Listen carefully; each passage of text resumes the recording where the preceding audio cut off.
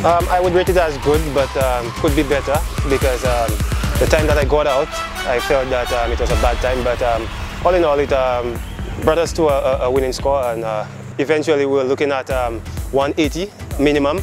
But then, like I said, I got out at a crucial time. However, we backed our bowlers, seeing that the pitch was, you know, proving a little hard to hit with spin, and we had quite a few spinners. We backed our abilities to our bowlers and our abilities to go and defend that total. I'm pretty well with the players. Everything has been going well, other than, you know, me getting some runs in the previous 3 games. But you know, semi-finals and finals is when it matters, and you know, I'm just happy that I could turn up. Typical Johnson Child style.